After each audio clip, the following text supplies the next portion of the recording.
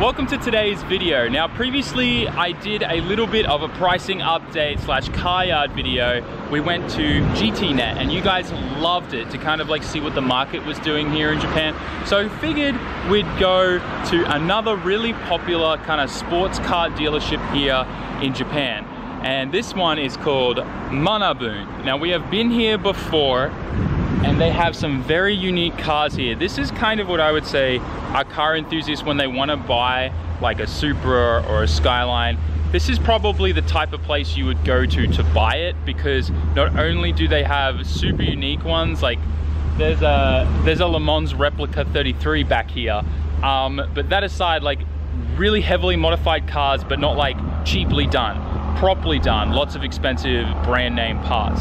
So let's go have a look at what they have for sale and what they have in their yard. I think you guys are really gonna like it. Before we check out the car yard, I figured we'd have a little look at the little car park they have here where they do some car storage. I'm not sure if these are customers' cars or they're staff cars, but there's no like for sale signs in them and stuff, and they all have registrations and plates. So most likely staff cars, or they're just storing them. But we got a couple beautiful 33 GTRs, this one midnight purple, this one like a deep blue. Before we get another look at these, this Peo is really cute. I love these things, super cool. Damn, they're revving up that Supra. 86 and a 350Z. This midnight purple 33, super clean.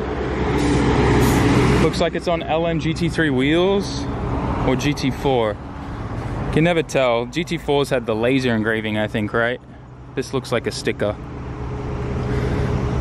Fairly clean. They both look fairly clean. This one, the midnight purple always just looks cleaner to me than any other color. Really nice. This one's a V-spec though. It is. Interior matches up. No. Very cool. I like that.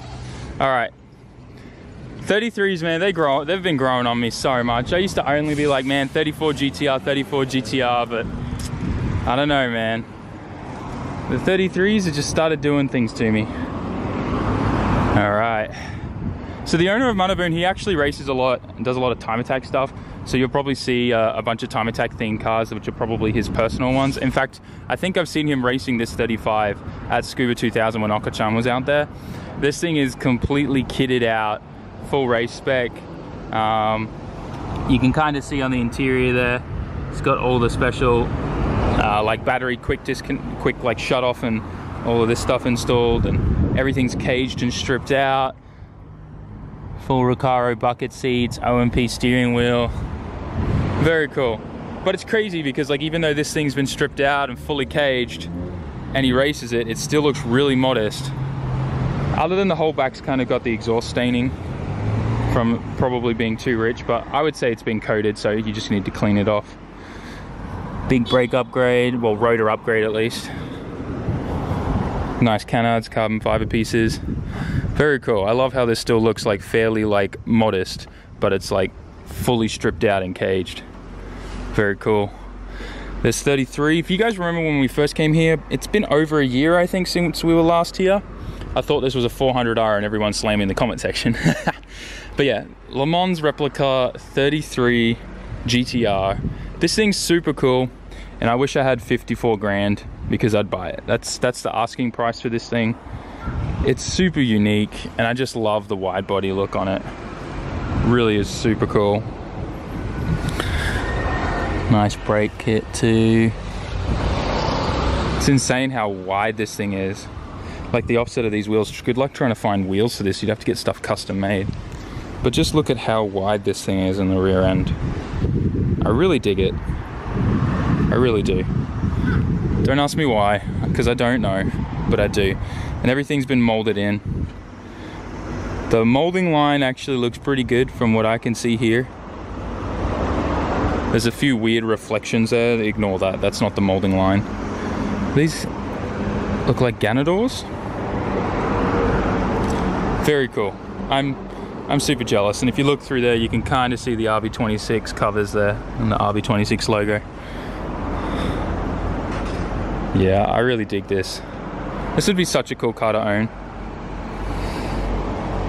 So the problem with this one is there's no real way to know how many kilometers it's actually done because its cluster was changed at some point. So that's one thing about Japan, is a lot of clusters get changed or wound back. In fact, like, I could literally call up someone and they could come to my house, and in 15 minutes they'd have the odometer wound back for me. It's actually a huge issue in Japan.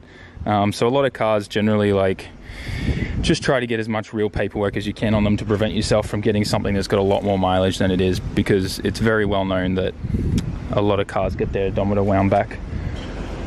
And the way that they catch it is it doesn't match up with when it was last registered. Super clean 32 GTR here. This thing's nice. All original interior, still got the Sony CD deck control unit where the drink holder is for some people. This thing's sick. That was a factory OEM option. It was like designed and molded to fit in there. This is clean. Nice Bridezetta 3-seat in there. Nice BMW M3 E46. Look guys, I'm starting to learn my BMWs. Are you proud of me? I feel like you guys should be all patting me on the back right now.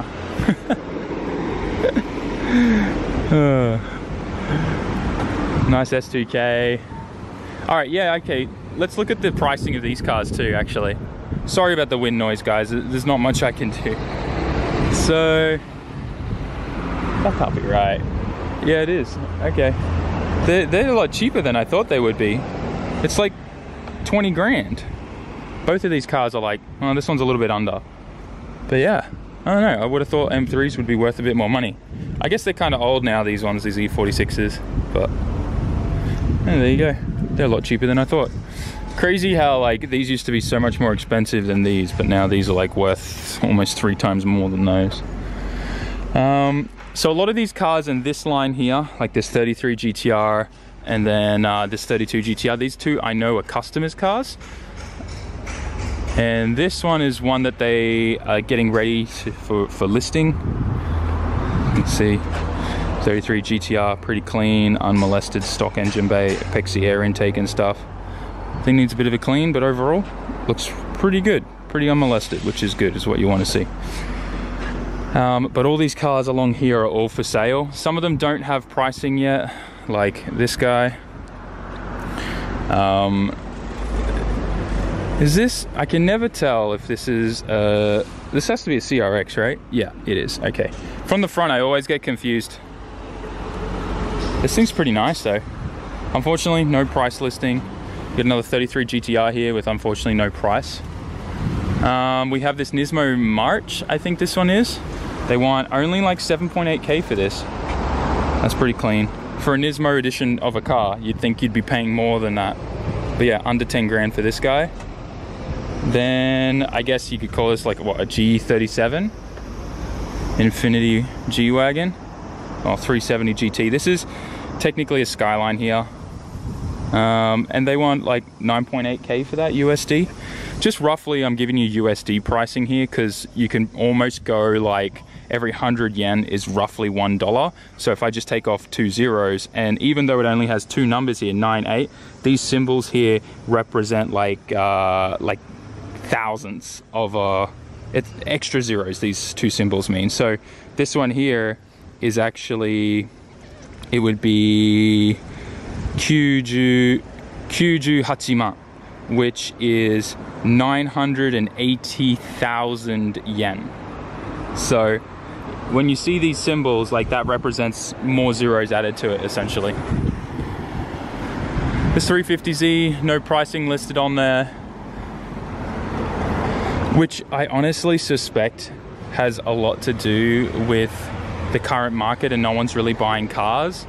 So I think they're just kind of like letting them sit and not in a rush to list them because of, you know, the current situation with the pandemic. I'm not gonna lie, if I literally had the money for this, I'd probably be putting a deposit on this thing right away. This is so cool. It'd be so amazing if I could get that. Anyways, I've got this super epic looking 350Z. This thing looks like a party car. Obviously set up for time attack rather than grip.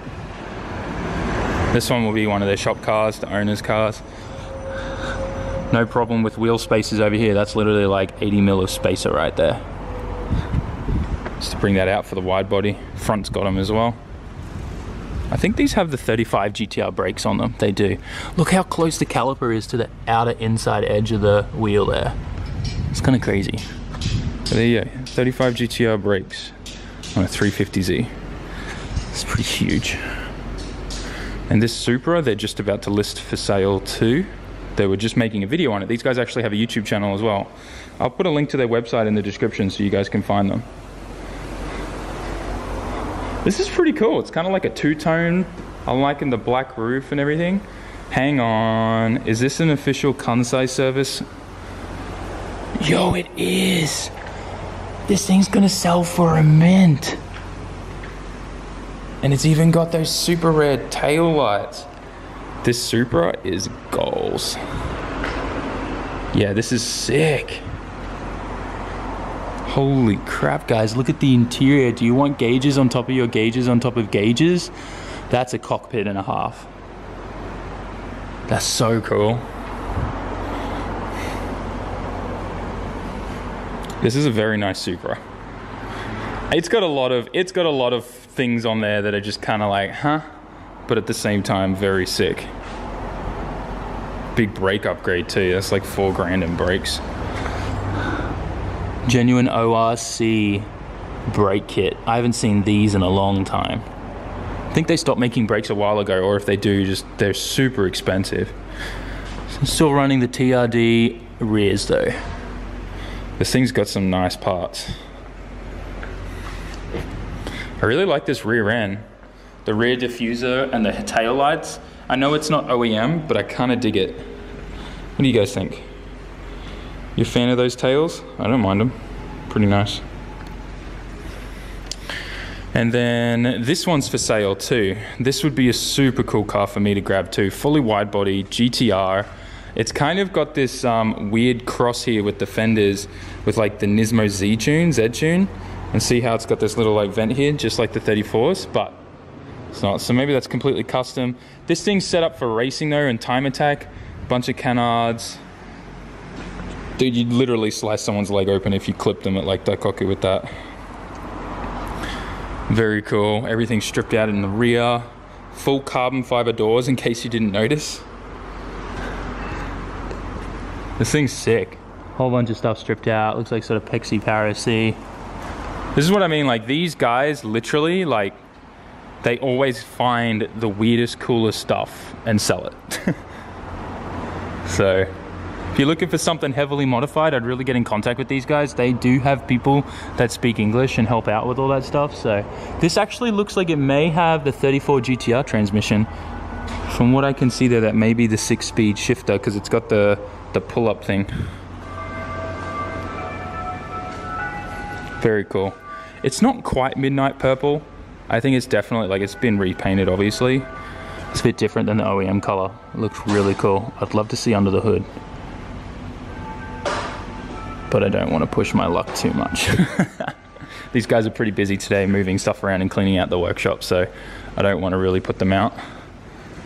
Yeah, I don't know, I really dig this. Wang game is definitely on point. Wifey would definitely love that. Look how wide that is. Looks like it's built off a V-spec base too. It's still got the original logo there, but it's on the carbon fiber trunk, so, or boot. That could actually just be a sticker. So many cool carbon fiber parts. I bet this thing hauls. Very sick. Yeah, I'm jealous of that. That's so cool, that wing. Just having a quick little sneaky peek in their workshop. You guys see that RB26 with that huge HKS T51R? Very cool and OG.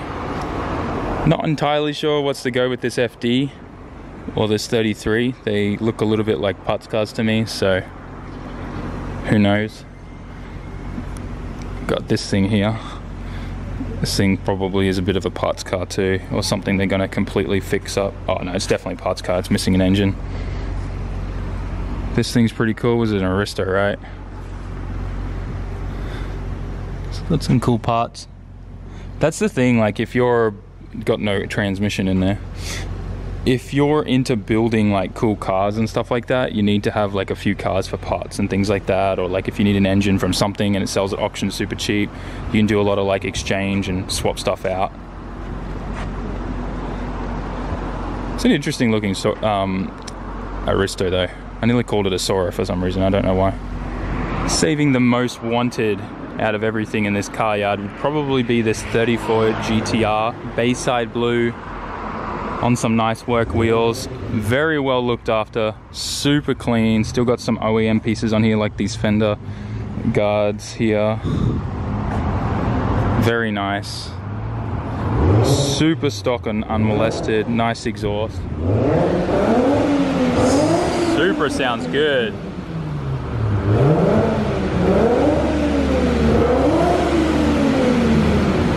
Nothing like a 2J. Except an RB. This thing's clean. Very well looked after. No rips or tears whatsoever in the seats. I can't tell, is that V-spec interior because it's all black and it's not the grey? I think it is. Hard to tell though. I don't think it's a real V-spec. It doesn't have the rear diffuser. It does have the front lip though. That like bottom black one, I think. Yeah, no, that was on the V-spec, right? Hard to remember everything.